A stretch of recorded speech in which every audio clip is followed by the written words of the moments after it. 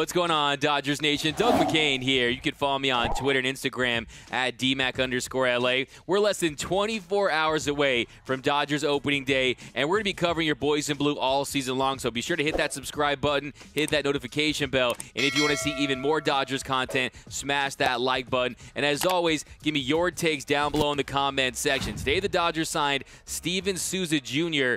to a minor league deal. Friedman is always working, and I want to know from you guys, do you think the Dodgers need another right-handed bat? Give me a Y for yes or give me an N for no. Give me your takes down below in the comment section. And for all the latest Dodgers news, head over to DodgersNation.com.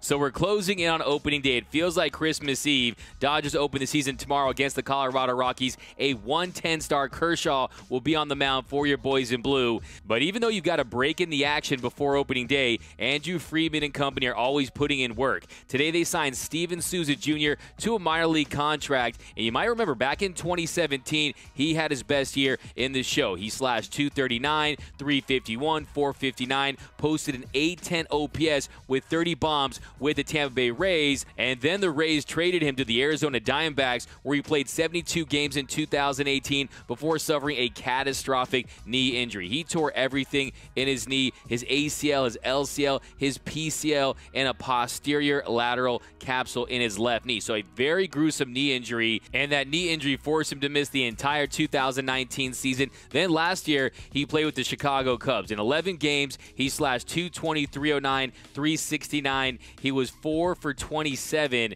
with the Chicago Cubs. He clearly wasn't back to being himself with the Cubbies. So he was cut by Chicago. Then this spring, he was with the Houston Astros. He ends up going 2 for 21 with 13 strikeouts and 27 plate appearances in spring training. And that's when the Dodgers ended up picking him up. John Hey, what's up, man, was the first to report the news. He tweeted out, Steven Souza Jr. is joining the Dodgers on a minors deal. Good talent, just needs to regain timing. So what does this move mean for the Dodgers? Well, you know the Dodgers are in need of a righty bat. He does have some pop, and he does need to rehab a little more. The Dodgers, they have elite performance rehab personnel. If anyone can get him right, is the Dodgers. But I think at the end of the day, it's a low-risk depth piece. He's 31 years old, could be a nice clubhouse presence at AAA. But I do think there's a spot for him on this 40-man roster if you want to replace Luke Raley with him, if he looks the part. And the Dodgers think that he can provide some depth for this club. Now, he does strike out a lot, a career 31.5%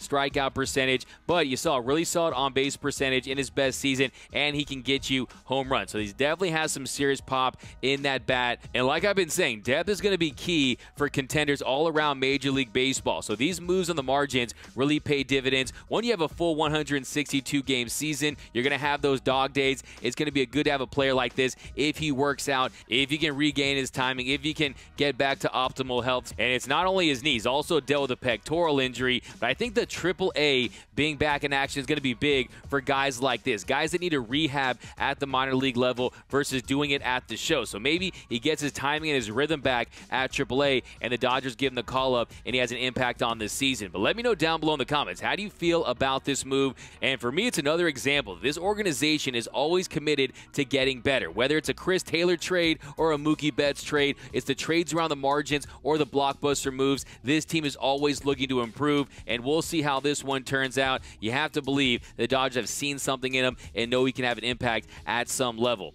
But let me know down below in the comments, I want your takes. Will this move have an impact on the Dodgers this season? Will he see significant time in the show? And also, do the Dodgers need another right-handed bat? Let me know down below in the comment section. Give me a Y for yes, give me an N for no. I want your takes down below in the comment section. My name is Doug McCain. You can follow me on Twitter and Instagram at DMAC_LA. That's at DMAC_LA. And the season starts tomorrow, so subscribe to the Dodgers Nation YouTube channel. If it's about your boys in blue, we will be covering it right here. All the news and rumors all season long, so be sure to hit that subscribe button, hit that notification bell, and if you want to see even more Dodgers content, hit that like button. We're dropping a hype video tomorrow, so be sure to be on the lookout for that.